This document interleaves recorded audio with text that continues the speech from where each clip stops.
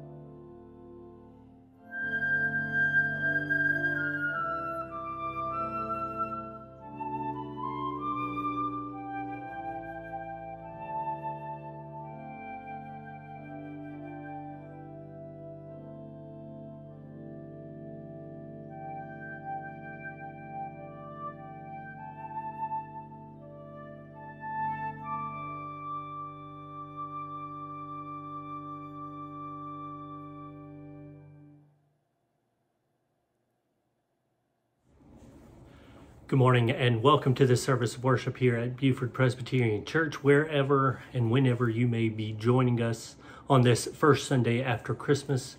We hope that you had a wonderful Christmas and stayed safe and healthy. Let us worship God. Our help is in the name of the Lord who made heaven and earth. This is the day the Lord has made. Let us rejoice and be glad in it. Join me for the call to worship. In the violence of domination, the anguish of desperation, the callousness of isolation, God comes with us, despite us, and for us. We tremble at such redemption, yet we have hope against the cacophony of fear. In joy, we add our voice. Let us now join together for verses 1, 2, and 4, Angels from the Realms of Glory.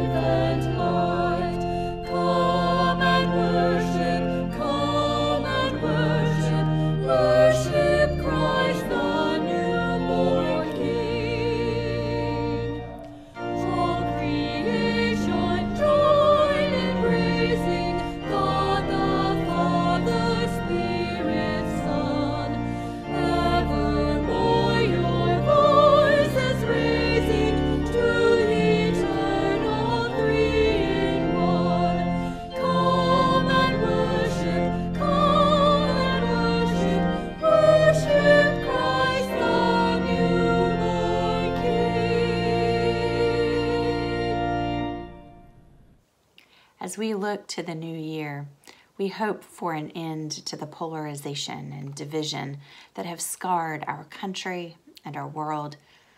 We yearn for peace with justice, and yet we know that we have not always lived as those who are formed in the peace of Christ. We confess our sin, assured of God's mercy and empowering grace. Friends, let us pray. Merciful God, we confess our complicity in the divisions that have wounded our country and our world. We have been silent when others are disparaged or held in contempt. Indeed, we ourselves have harbored ill will in our hearts. Forgive and restore in us your spirit of compassion and justice-seeking love. It's in the name of the Prince of Peace that we pray.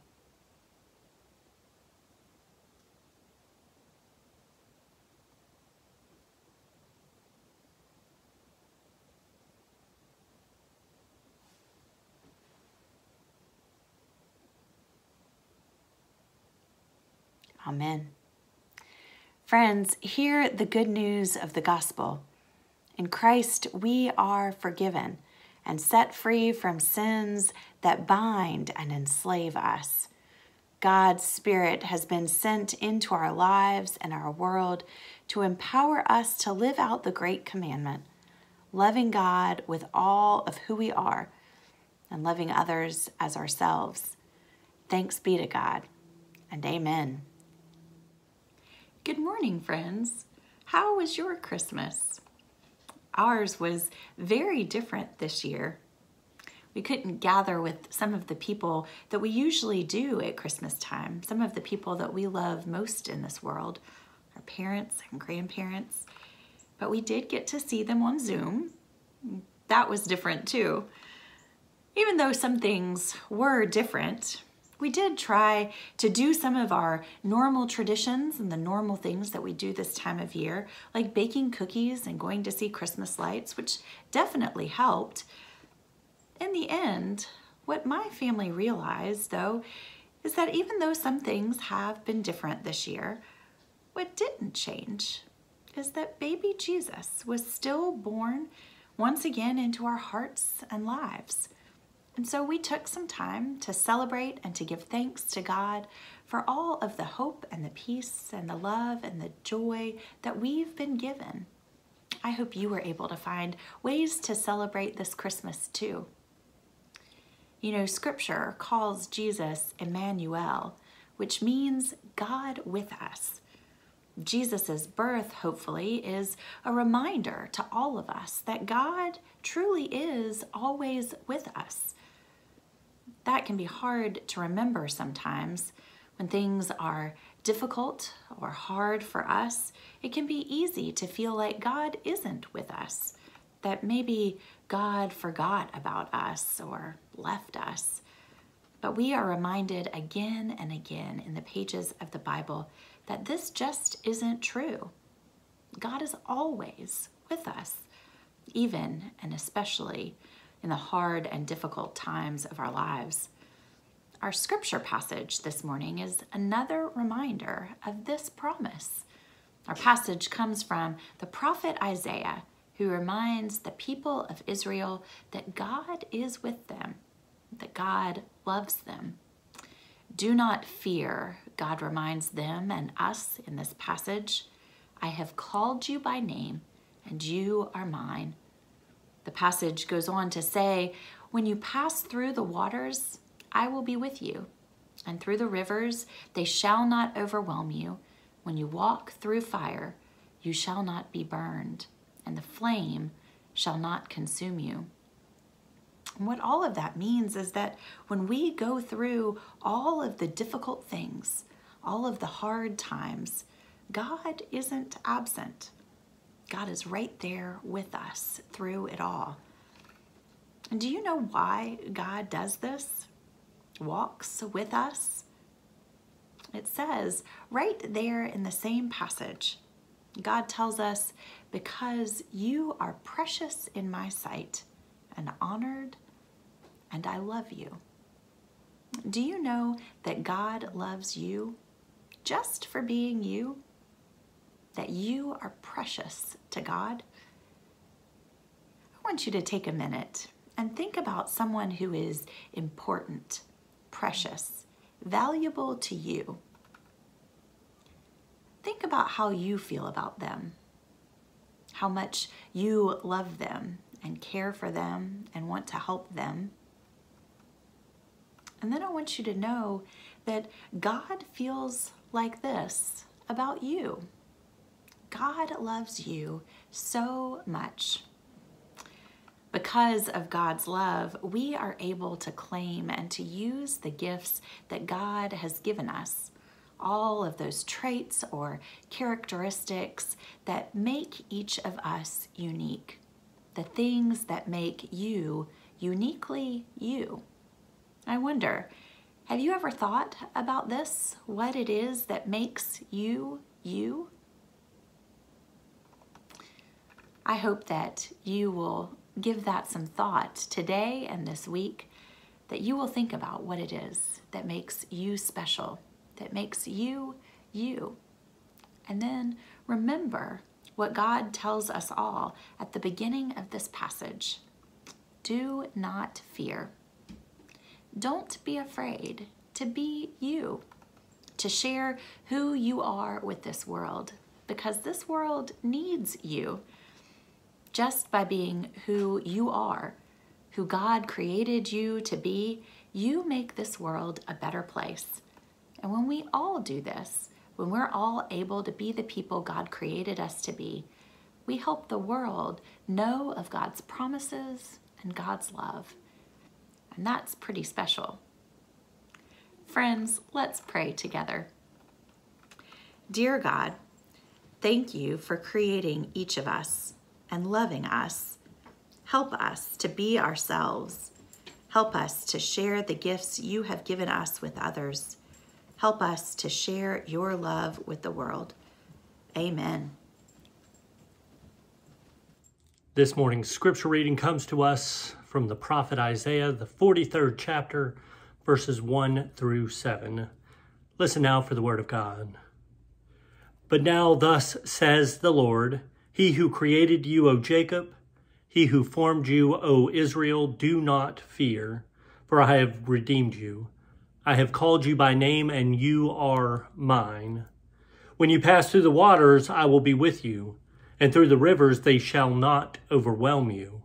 When you walk through the fire, you shall not be burned, and the flame shall not consume you. For I am the Lord your God, the Holy One of Israel, your Savior. I give Egypt as your ransom, Ethiopia and Seba in exchange for you, because you are precious in my sight and honored, and I love you. I give people in return for you, nations in exchange for your life. Do not fear, for I am with you. I will bring your offspring from the east, and from the west I will gather you. I will say to the north, give them up, and to the south, do not withhold. Bring my sons from far away, and my daughters from the ends of the earth, everyone who is called by my name, whom I created for my glory, whom I formed and made. Here ends our scripture reading this morning. Let us pray. May the words of my mouth and the meditations of all of our hearts be acceptable to you, O Lord, our rock and our Redeemer. Amen. A tradition I started several years ago at Lloyd was the Sunday after Christmas reading the book You Are Special by Max Lucado. And so I read it for you today. I hope you enjoy.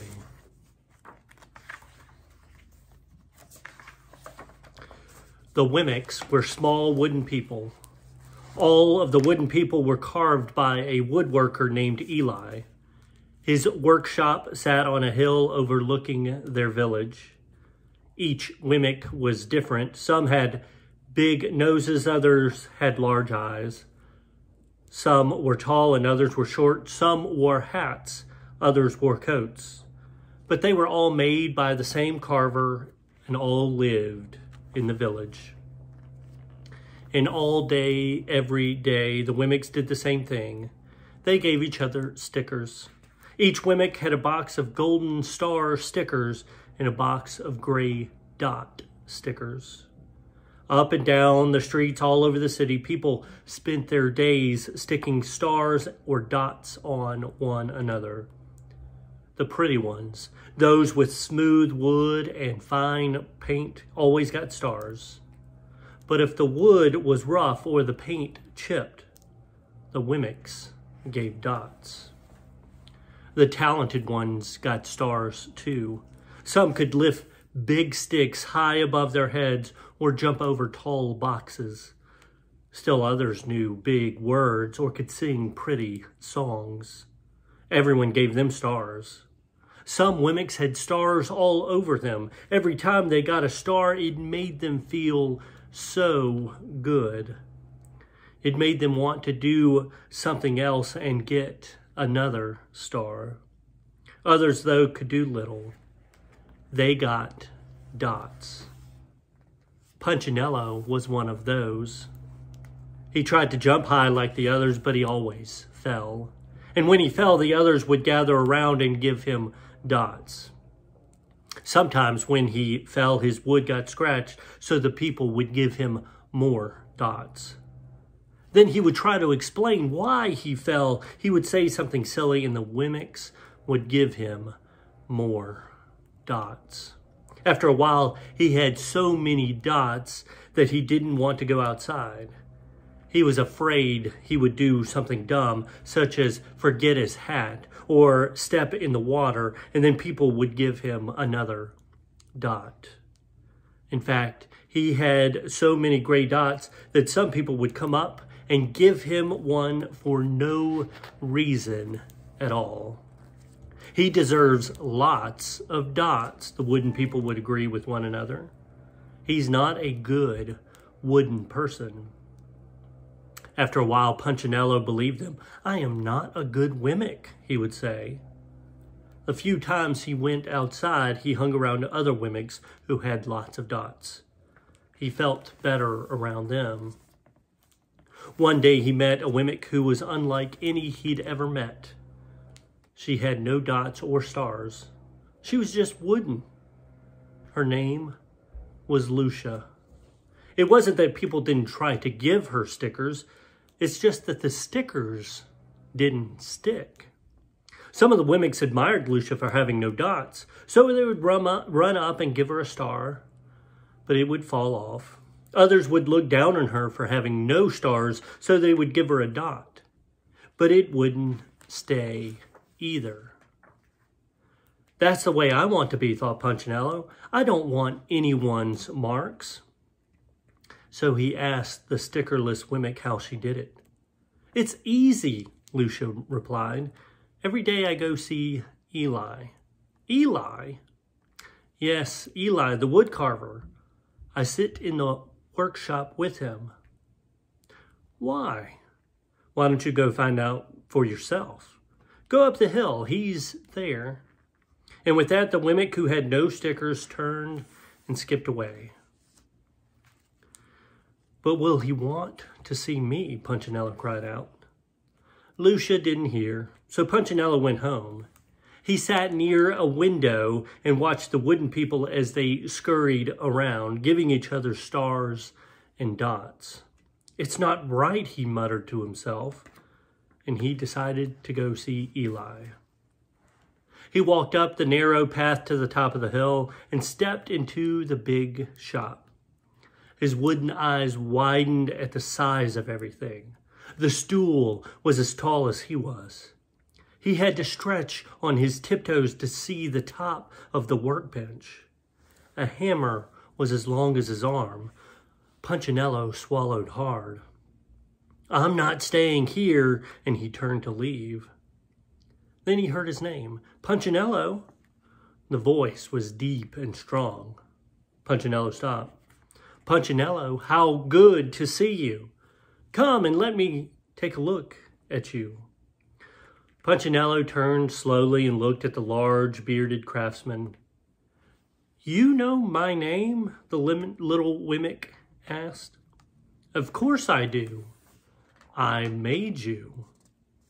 Eli stooped down and picked him up and set him on the bench.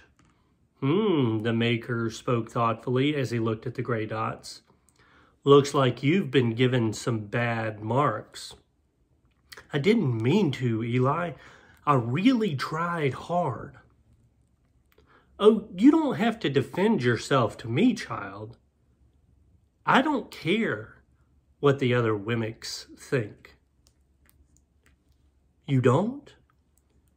No, and you shouldn't either. Who are they to give stars or dots? They're Wemmicks just like you. What they think doesn't matter, Punchinello. All that matters is what I think, and I think you are pretty special. Punchinello laughed. Me? Special? Why? I can't walk fast. I can't jump. My paint is peeling. Why do I matter to you? Eli looked at Punchinello, put his hands on those small wooden shoulders, and spoke very slowly. Because you're mine. That's why you matter to me. Punchinello had never had anyone look at him like this, much less his maker. He didn't know what to say. Every day I'd been hoping you'd come, Eli explained. I came because I met someone who had no marks, said Punchinello. I know she told me about you. Why don't stickers stay on her?" The maker spoke softly. "Because she has decided that what I think is more important than what they think. The stickers only stick if you let them." "What?" "The stickers only stick if they matter to you. The more you trust my love, the less you care about their stickers." "I'm not sure I understand." Eli smiled. "You will, but it will take time. You've got a lot of marks. For now, just come to see me every day and let me remind you how much I care." Eli lifted Punchinello off the bench and set him on the ground. "Remember," Eli said as the Wemmick walked out the door, "you are special because I made you. And I don't make mistakes." Punchinello didn't stop, but in his heart he thought, "I think he really means it." And when he did, a dot fell to the ground. Amen. Let us now say what we believe using the words of the Apostles' Creed. "I believe in God the Father Almighty, maker of heaven and earth, and in Jesus Christ, his only Son, our Lord, who was conceived by the Holy Ghost, born of the Virgin Mary, suffered under Pontius Pilate, was crucified, dead, and buried. He descended into hell. The third day he rose again from the dead. He ascended into heaven, and sitteth at the right hand of God the Father Almighty. From thence he shall come to judge the quick and the dead. I believe in the Holy Ghost, the Holy Catholic Church, the communion of saints, the forgiveness of sins, the resurrection of the body, and the life everlasting. Amen."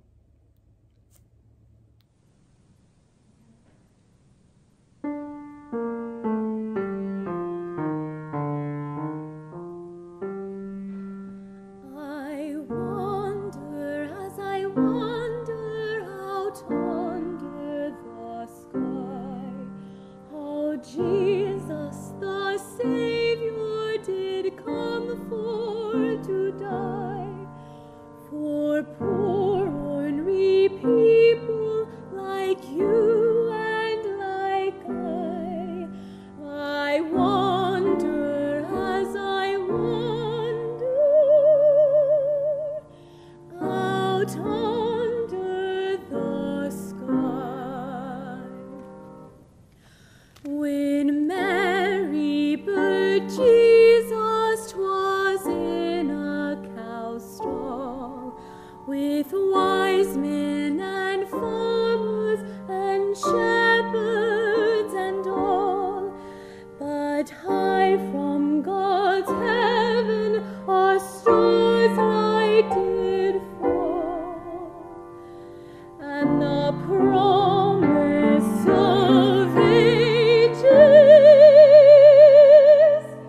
it then did recall. If Jesus had wanted for any wee thing, a star in the sky or a bird on the wing, or all of God's angels in hand for to sing, he surely could have it, 'cause he was the King. I wonder as I wander out under the sky, how Jesus the Savior did come for to die for poor ornery people like you and like I wonder as I wander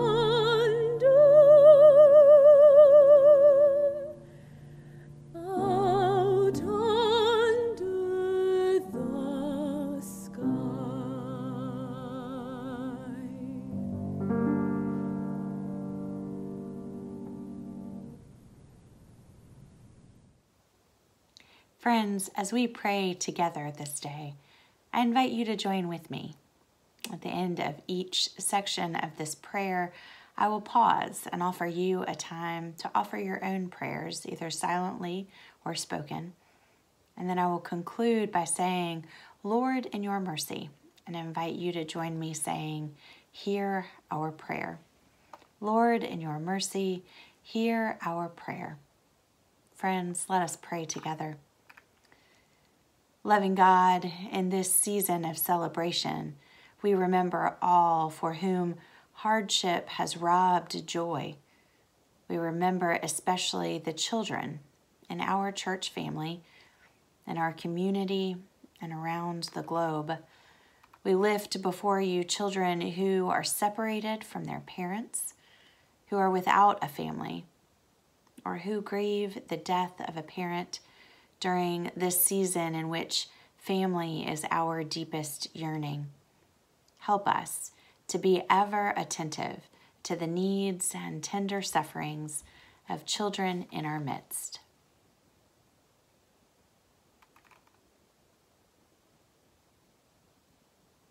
Lord, in your mercy, hear our prayers. Help us to be your witnesses in word and deed in our communities. Empower us to break down barriers that divide your human family, to resist and disarm stereotypes that malign, to stand in solidarity with outcasts, and to hold our civic leaders accountable for our common life and for support of the most vulnerable in our midst.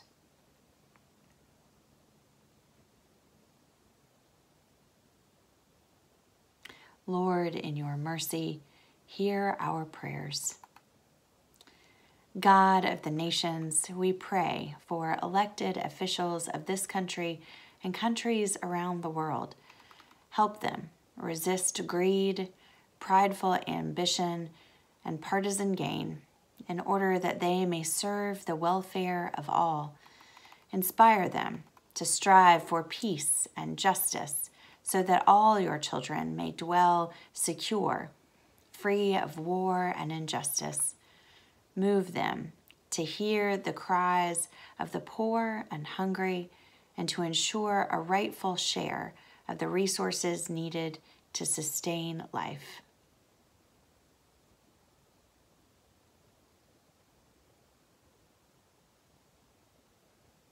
Lord, in your mercy, hear our prayers. As we continue to grapple with the overwhelmingness of this pandemic and the challenges it presents, we pray that you would grant special measures of strength and endurance to weary healthcare workers who labor on the front lines of this struggle, and to all who are now facilitating vaccinations. We pray for your comfort for all who are sick and for all who have lost loved ones. Grant us all wisdom and courage for the living of this hour. We pray all these things in the name of Jesus Christ, who taught us to pray, saying, Our Father, who art in heaven, hallowed be thy name. Thy kingdom come, thy will be done, on earth as it is in heaven. Give us this day our daily bread. Forgive us our sins as we forgive those who sin against us. And lead us not into temptation, but deliver us from evil. For thine is the kingdom and the power and the glory forever. Amen. As we prepare to depart today, I leave you with these questions for reflection. Do you believe that God made you special? Do you trust that God knows you and cares for you? Secondly, how much value do you put in others' thoughts and opinions of you? How will you make certain that the dots and stars do not stick? And now go out into the world in peace, have courage, hold fast to what is good, return no one evil for evil. Strengthen the faint-hearted, support the weak. Help those who suffer, honor all people. Love and serve the Lord, rejoicing in the power of the Holy Spirit. May the grace of our Lord Jesus Christ, the love of God our Father, and the communion and fellowship of the Holy Spirit be with you this day and forevermore. Amen.